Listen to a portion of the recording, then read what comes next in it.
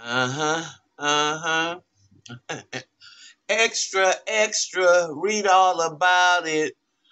Breaking news. Jussie has been released from jail.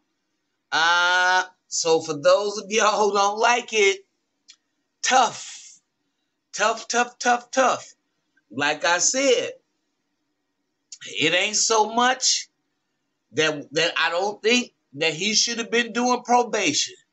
But to put that man in jail for all that time and then talking about, well, he shouldn't have lied. Well, he shouldn't have lied. Well, let me tell y'all, these people lie every day.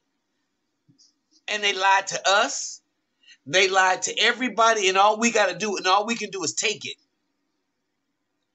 And we're pretty much, it seems to me that we've gotten used to bad treatment. And we must love it because, like I said before, it seems like we're our own worst critics. We're the worst ones.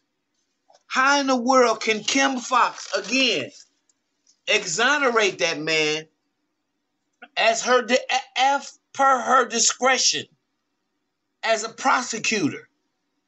She decided she did not want to prosecute it. She'd rather put him on probation. She'd rather not stick him in jail for 7 or 8 months. But guess what? Somebody wicked decided, hey, I don't care. I don't care. No. I want him in jail. Because if you ask me, as far as the judge got the nerve to talk about narcissism and all that, well, why don't you indict the whole country? And that does not mean I'm making excuses for Jussie. I want y'all to understand that.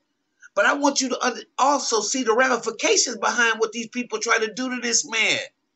Anyway, disgraced Empire actor Jussie Smollett will be released from jail after just 6 days behind bars.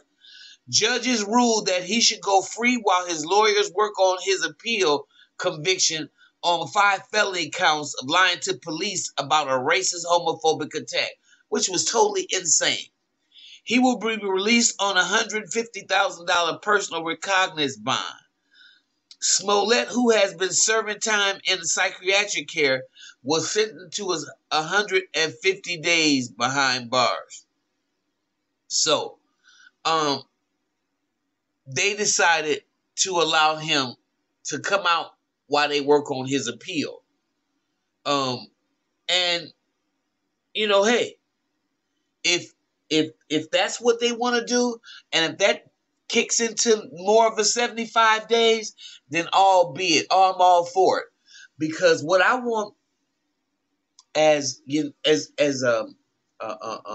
free and thinking people, I want you to understand that, in my opinion, in my humble opinion, we cannot keep putting people in positions and think we've grown and then have their decisions undermined by the outward dominant society. How does that work?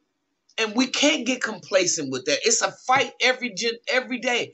Every generation got to pay its price. Not just us and the ones before us and the ones before them. Y'all got to pay y'all's too. You got to keep on this.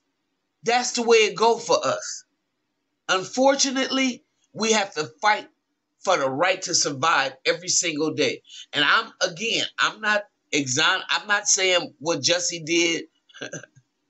It was pure crazy. Okay? If you ask me, it was a bit much. Overkill. And I don't know why you needed some attention that bad.